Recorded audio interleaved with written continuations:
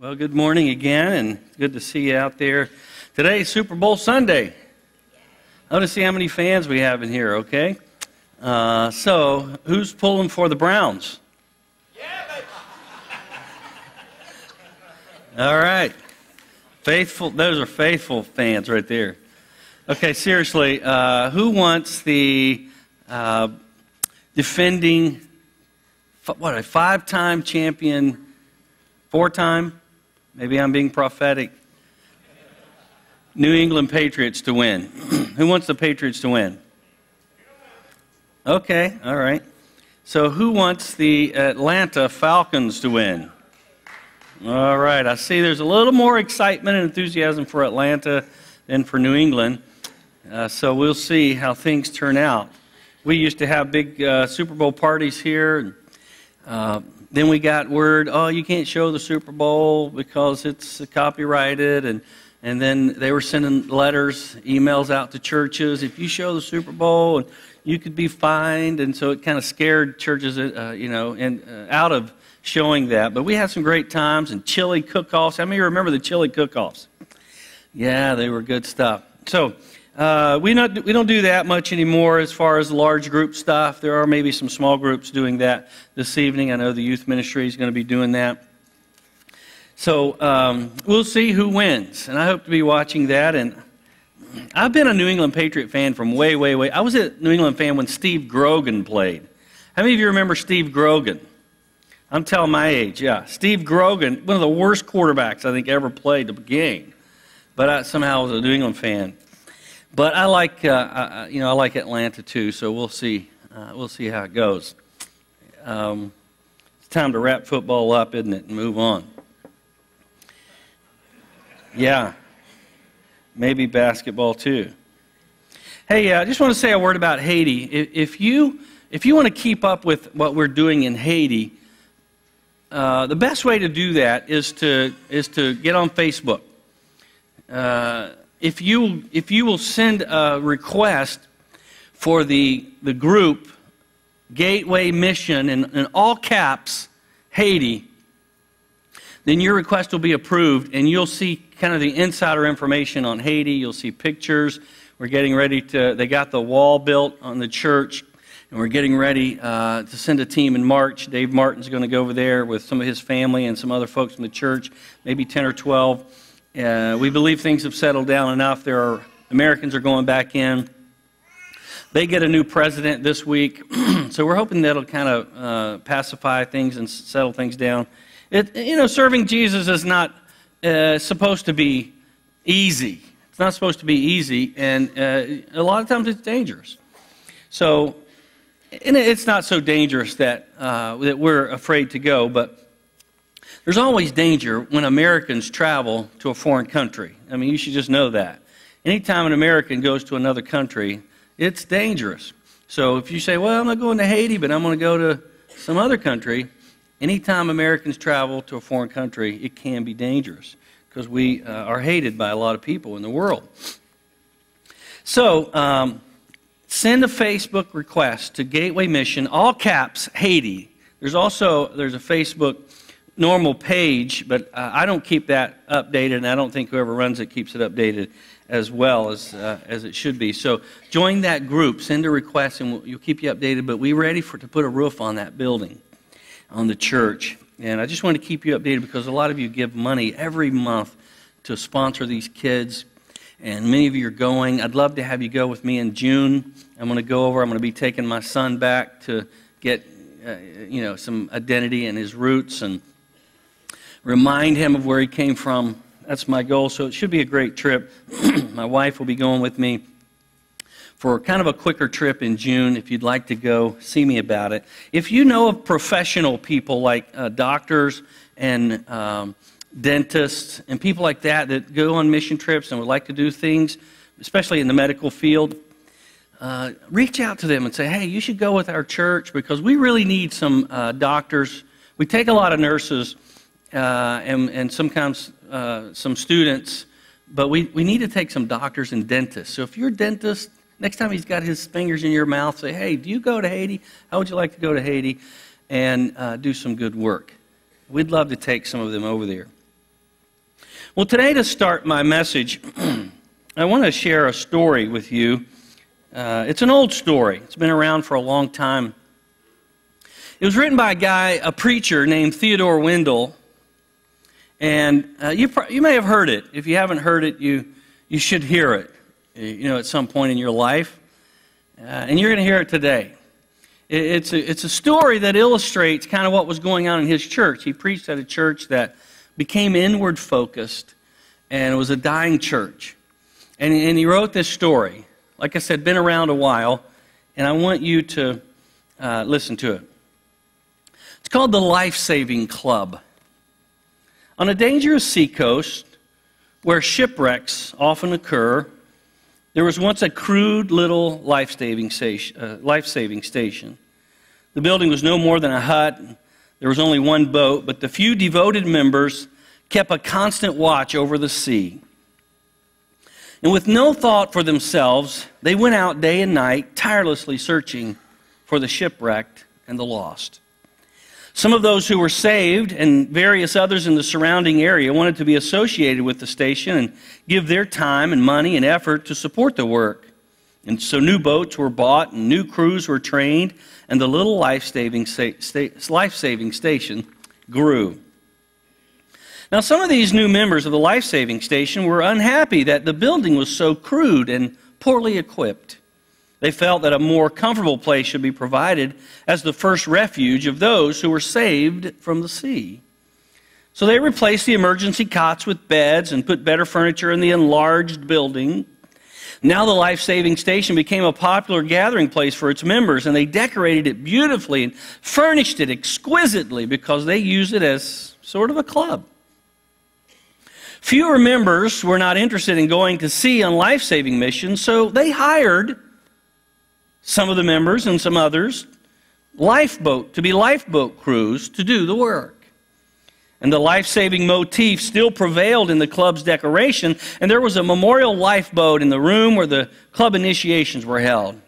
About this time, a large ship was wrecked off the coast, and the hired crews brought in boatloads of cold, wet, and half-drowned people. And these people were dirty and sick, and some of them were foreigners.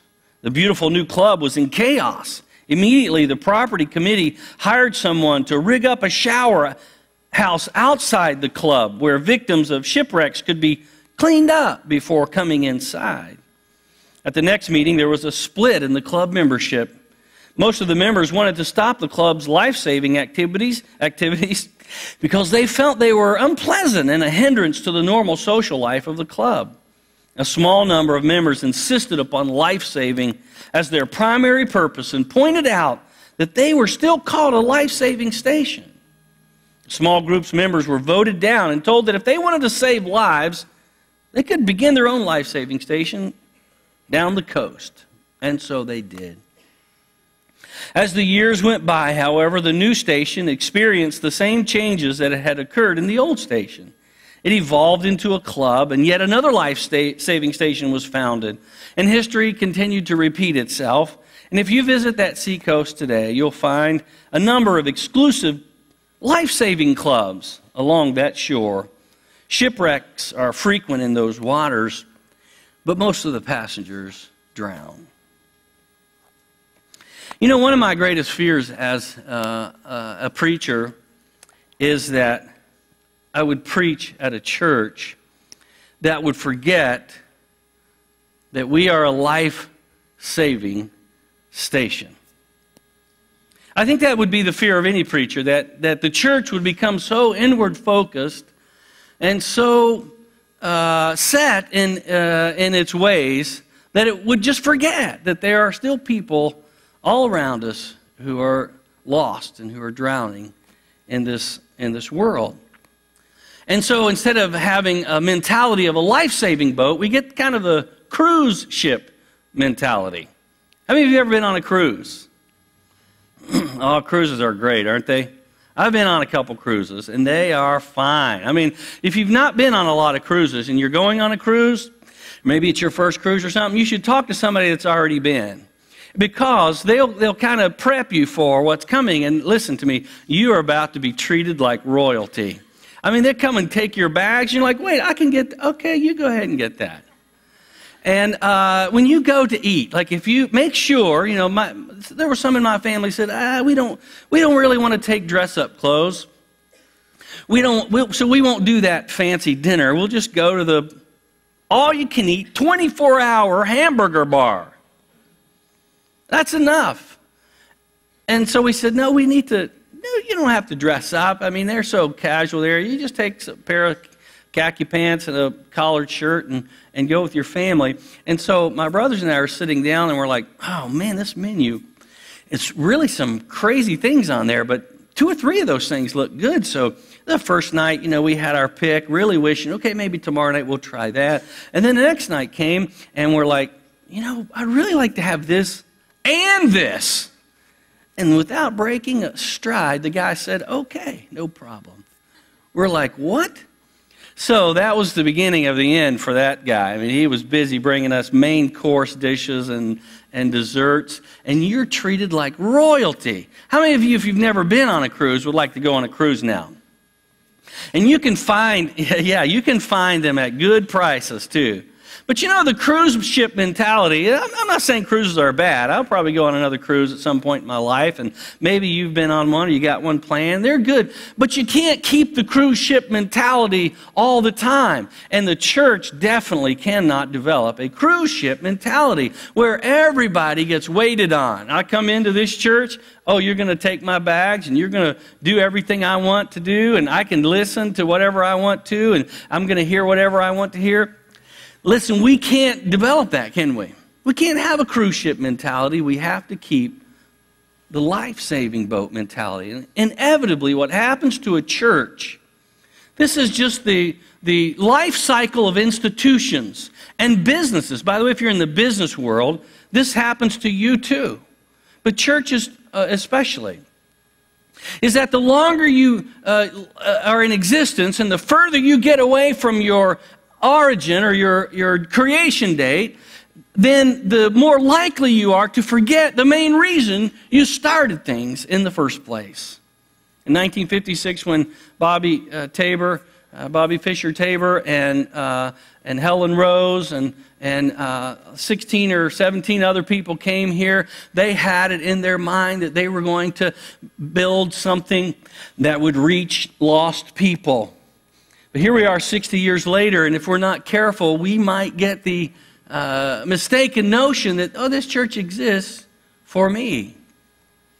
I don't know if Steve shared with you last week. I think he probably did. He was here. I was in Tays Valley. That when that survey was done of 1,000 larger churches, and they were asked, why does a church exist? 89% of the respondents said the church exists for me and my family, to please us, to cater to us, to do what we need done in our spiritual walk. And while that happens, you know, while hopefully you're ministered to as a family, you know, from oldest to youngest in a church, that's not the primary reason we exist. We're going to do that, but that's going to be taken care of when we keep our focus on the fact that there are more people like your family before your family started going to church.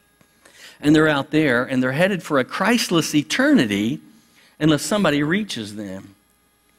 And reaching them with methods of 1940s or 50s or 60s or 70s or 80s or 90s or the first 10 years of the year 2000, the new millennium, is not going to work. And we're going to have to continually change our methods to reach them. So we cannot get into the cruise ship mentality. Matthew 28 gives us our mission, our marching orders. Jesus came to them and said, all authority in heaven and on earth has been given to me. Therefore go and make disciples of all nations, baptizing them in the name of the Father and the Son and the Holy Spirit, and teaching them to obey everything I have commanded you. And surely I'm with you, even to the very end of the age. So that's our job. It's to make disciples. A disciple is someone who is a follower of Christ. He's following. She's being changed. She's on a mission with Jesus. So we have been making a fearless and moral inventory of ourselves spiritually by asking these questions.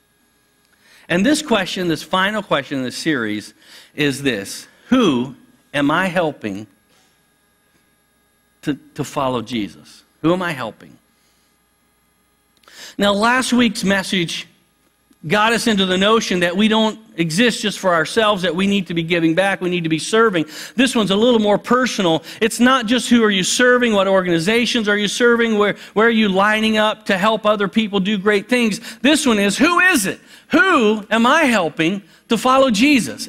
Well, there's a face, there's a name. And if there's not a face and not a name, and if you're a believer, if you're a Christian, if you're a disciple yourself, there ought to be a face and there ought to be a name.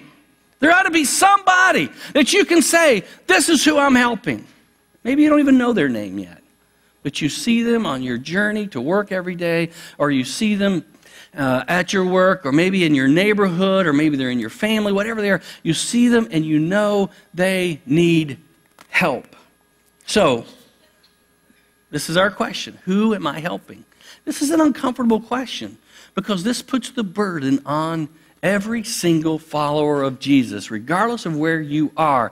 This is not something that you graduate to. It's not something that you'll get to one day. It's not something that you can say, okay, I've been a Christian now 5 years or 10 years, so now it's time for me to start reaching others with the gospel or with my story. No. The day you come to be a follower of Jesus, the day you encounter Him, the moment He changes your life, that's when you are burdened, I'm going to use that word, with this task. And it's not a burden. Jesus said His was light. It is a continuing call on your life now. That this is what you're to do. I'm just going to give you a few seconds where I'm not going to speak. It's just going to be some silence in here. And I want you to think of the face of the person, or more than one people, that you're helping. And hear their name ring in your head that you're helping to follow Jesus. Do that now.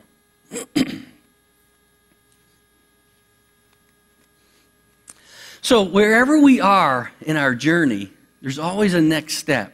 Nobody's arrived. It's not like we can say, yeah, I did that. Yeah, I did that. I was a Christian once. We can't say that. Everybody has to be on this journey, and we continue doing the same thing.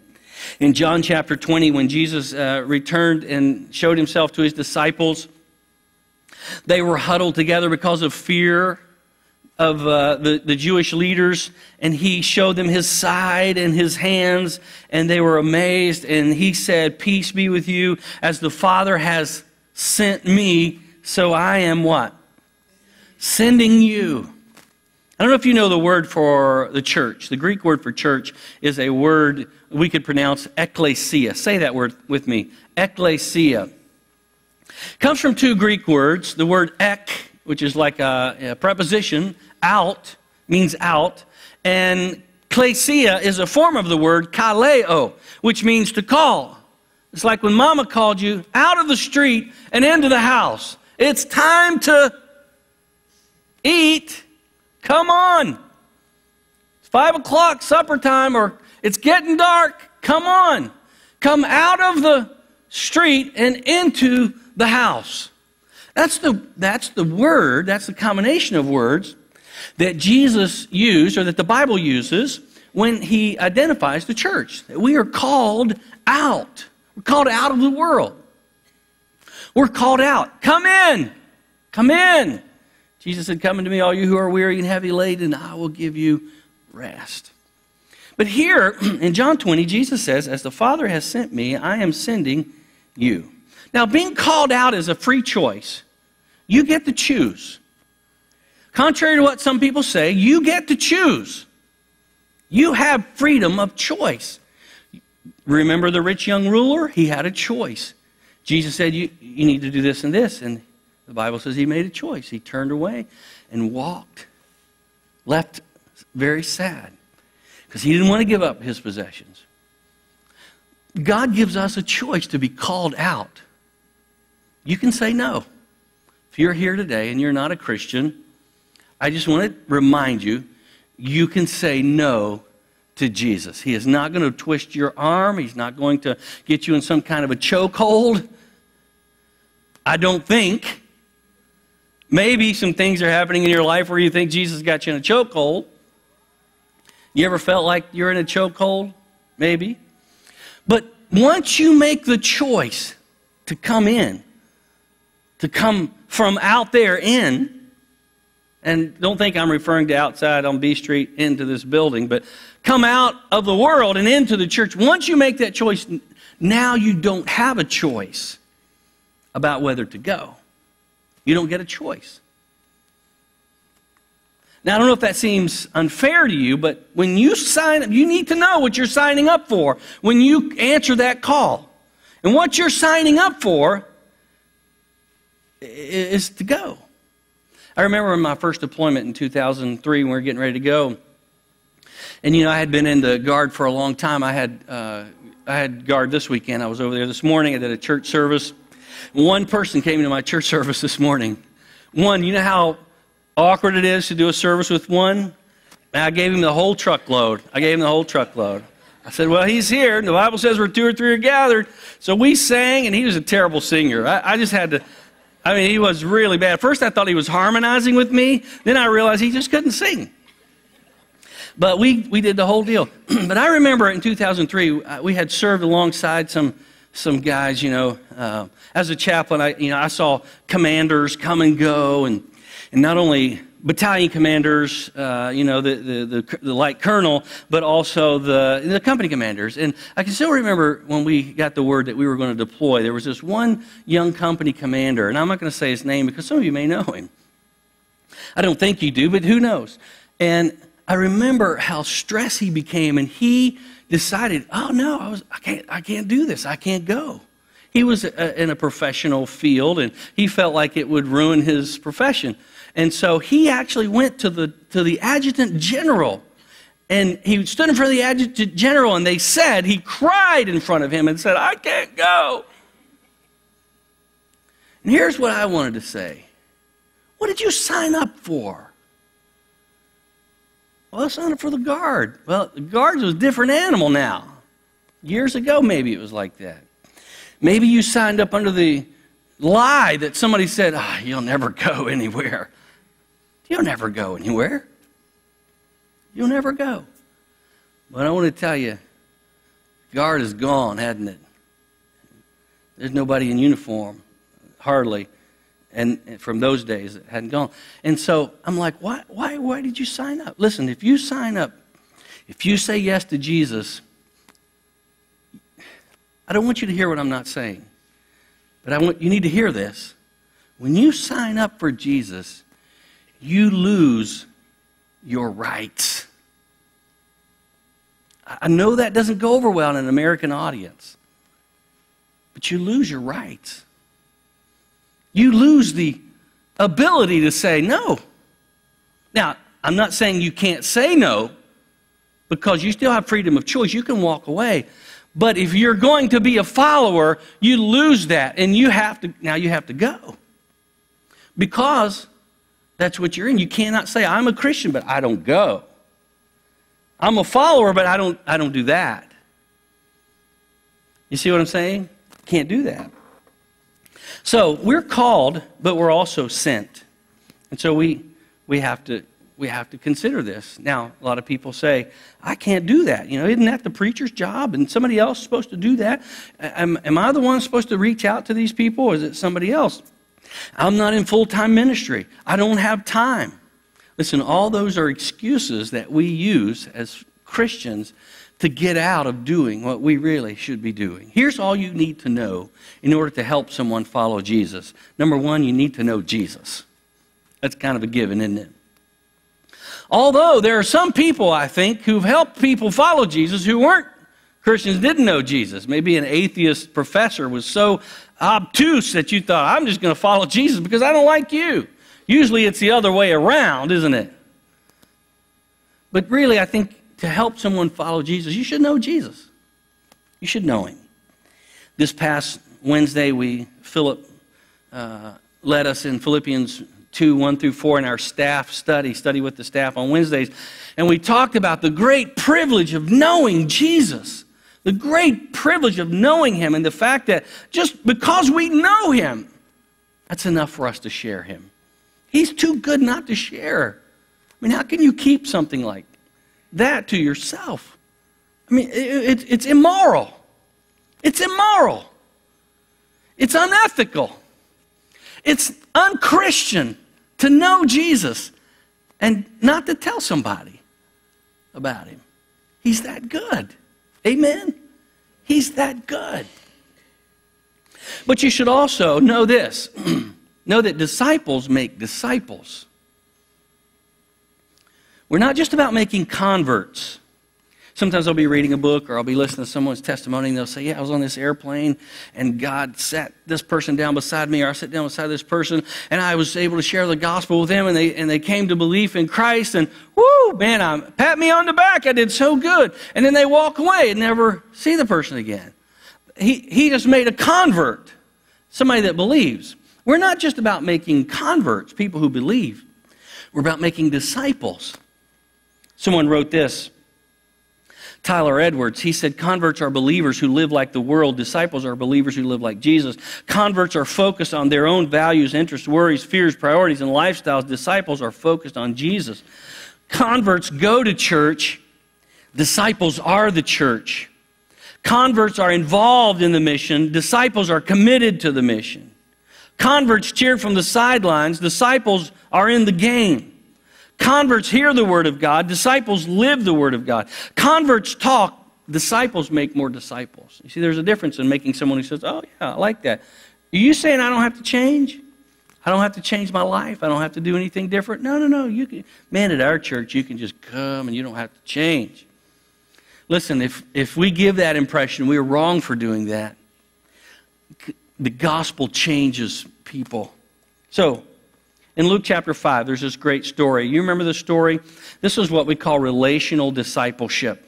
Relational discipleship is when you are in a relationship with someone and you bring them along and you help them to know Jesus. It's like mentoring.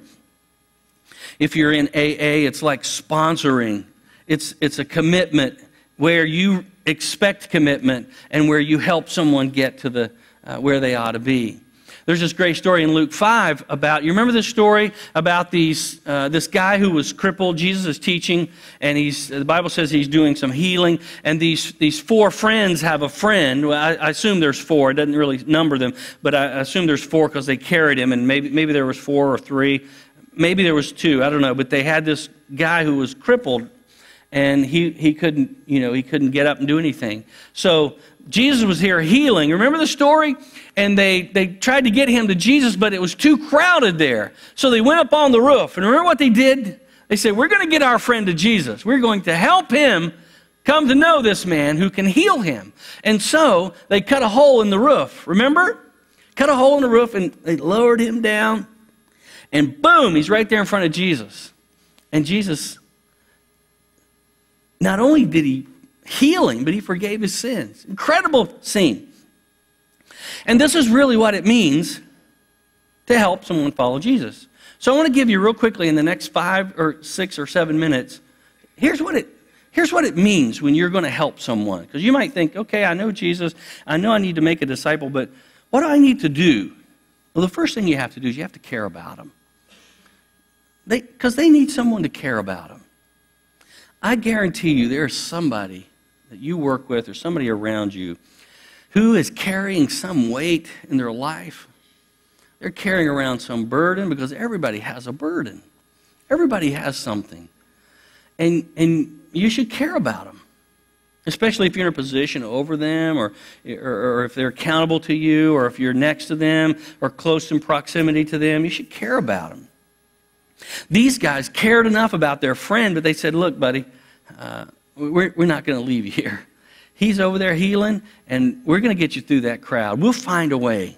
We will find a way because we care about you that much. Now, they could have said, today is not your day. Sorry, there's too many people over there. Did you get a ticket? Maybe if you got a ticket. You know, this wasn't the day where you could be wheeled through the fast lane because you're handicapped or something. This was a day when that kind of stuff, it didn't happen. If you were born that way, or if you had a problem, you lived a hard life. You lived a hard life, and the only charity you got was the charity from somebody who cared about you. They could have said, maybe tomorrow he'll be back, and there won't be so many people here. No, he's healing people. There's going to always be a big crowd there. But they didn't say that.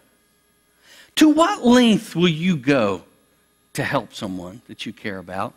A few weeks ago, I said about a friend that you have, that there's a friend that you have, hopefully, that you broke down between here and nowhere, and you were just at that point to where it's going to be very inconvenient for anybody to help you, but you're going to call them up, and you're going to look through your contact list and say, no, he won't come.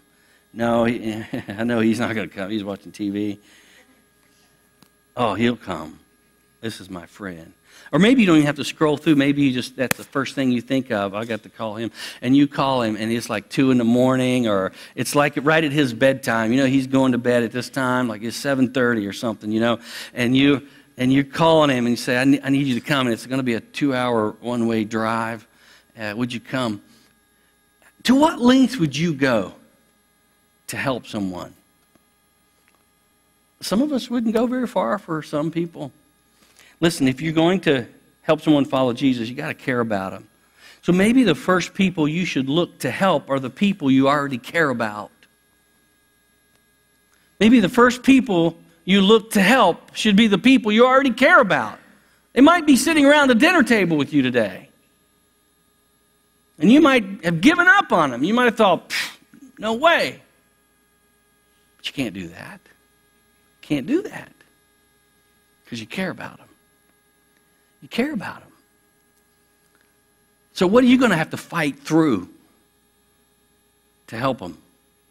What junk, what lies, what mess are you going to have to fight through to help your friend or your brother or your sister or your son or your daughter or your mom or your dad or your child? What are you going to have to fight through to help them? Because it's going to test you.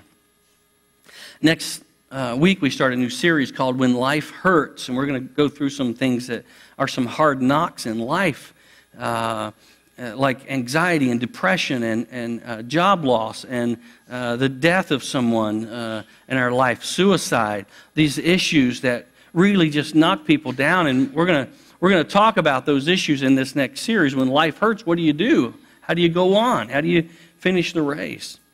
And I guarantee you there's some people here today that are only here today because somebody cared about you. You're only here today because somebody cared about you. Or else you'd still be out there sitting under a bridge or sitting in jail somewhere or sitting at home. But somebody cared about you right at the moment when you needed it the most. And you're here today because of it. It's powerful. The second thing that's really the coolest thing about this story is that they need someone to believe for them. Now, when I first thought about this, I thought, this is kind of cool. This is verse 20. I want you to see verse 20. I'll show you that verse. The Bible says, after they had lowered this guy down on his mat in front of them, you can just paint this picture again. I don't have really time to elaborate on this picture, but, everybody's standing there listening to Jesus, watching him heal, and all of a sudden this stuff starts falling out of the ceiling, and you're like, what in the world is going on up there? Is there a squirrel up there or something? What's happening? And you see the faces of these friends looking down like, okay, lower him down. And this guy comes down, and you think Jesus was like, whoa, what is happening here? I don't know. I doubt he was, but when he came down, I assume the guys are still up there. Jesus is looking at this guy, and he's like, you guys are crazy. Crazy. Good kind of crazy. And the Bible says when he saw, whose faith? Their faith. When he saw their faith, I don't know, maybe this guy had given up. Maybe he was done. Maybe he was committing himself to a life of nothing but sitting and watching other people walk around. Maybe he was okay with his problem. Maybe he was okay with the miry mud just wallowing in it every day and the pity he received. Maybe he had grown accustomed to this. Maybe he didn't have any more faith. But they had faith. Jesus, when he saw their faith, he's like, you guys, wow. And then he looked at the guy and said, your sins are forgiven. Let me ask you something. Who in your life has given up? They've given up. And you don't know what to do because you tried to help them and they just put walls up. They've given up. They don't have any faith. And now's the time for you to step in and have some faith for them. You have faith for them. You can't make them believe by doing some kind of magic trick, but you can help them believe by your faith. You can inspire them. You can be an example to them, a role model, a mentor to them, and they say, wow, he went through the same thing I went through. Look at him now. That gives me hope. That gives me help that I can do this. Sometimes you need to have faith for them. Romans 1:12 says we can be mutually encouraged by our faith. It's what we do. It's one beggar telling another beggar where to find food, because that's all we are. The last thing that I think we can learn from this story and from other stories in the Bible is that we only have to tell our own story. I don't have to, some people say, well, I can't share the gospel. I don't know the gospel. I don't know the 5 points of this or 3 points of that. I don't know where that scripture is in the Bible. I know it's in there somewhere, but I can't remember if it's in there or my mom's cookbook or something, I can't remember. I know it's something like that. Listen, you don't have to know all that. It's good if you need to learn the Bible, but you just have to tell your own story. There are case after case of people in the Gospels who met Jesus, and they just went and told their story. John chapter 4, the Samaritan woman at the well said to her neighborhood or community, said, come and meet a man who told me all about myself. And they all came to belief because of her. John chapter 12, the Bible says people were coming not just to hear Jesus, but to hear the story of Lazarus. Yeah, Jesus, we know we love you, but man, I want to hear this story about Lazarus. What was it like when you died? What was the tomb like? Did you see a light? What was it? And Lazarus was sitting there telling his story. Mark chapter 5, Jesus cast a legion of demons out of this man, put him in the pigs. Afterwards, the man said, I want to go with you, Jesus, I want to follow you. Jesus said, you can follow me, but you need to follow me right here. You go and you tell your family and you tell your neighborhood what the Lord has done for you. John chapter 9, perhaps the most well-known, a blind man was healed by Jesus. And there was a great commotion because the chief priests and the leaders were trying to get Jesus on something. And they're like, wait, he can't do this. He can't forgive this man of sins. He can't heal this man. And they kept questioning this man. They questioned his parents. And the disciples were like, wow, what's going on here? And finally the guy said, look, I don't know who he is. I don't know if he's a sinner or if he's a saint. All I know is once I was blind, and now I see. Now I see. That's all I know. That's what Jesus did for me. Everybody has a story. That's all you have to share. You don't have to go build a testimony and come back and share it. Share what God's done to you. Even if you've never done anything majorly wrong in your life, you still have a story. God has helped you stay on the path. Share your story. I'll ask the band to come on up. So I want to ask you, who are you helping to follow? Because we got to help someone. This is not a cruise ship where you come in and say, who's going to serve me today? When do I get what I want? This is a life-saving station, to where now you have the great blessing and benefit of being called out of the world and being a part of the church. But never take your eyes off of those who are still in the waters, drowning. And one of those people is close to you.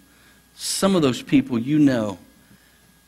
Some of those people you can reach down and help pull them out. And that's what this message is about. That's what this whole series is about, is that we would be the church. Let's pray. God, thank you for calling us out of the world. whatever we were in. Thank you so much for making a way for us to escape sin and death and the clutches of the deep and the clutches of the devil. And you have made a way for us to be saved through the cross, through your Son, Jesus Christ. And God, that is the gospel. And I pray that that part of our story would be loud and clear to the people around us. Help us, Lord, to help others follow you.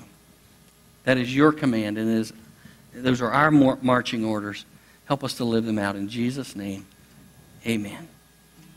Well, as you stand, I just want you to think about a decision that maybe you have today. Maybe there's a decision you need to make today for Christ. It could be a first-time decision to give your life to Christ. And that could be the greatest decision of your life. And follow that up with baptism today.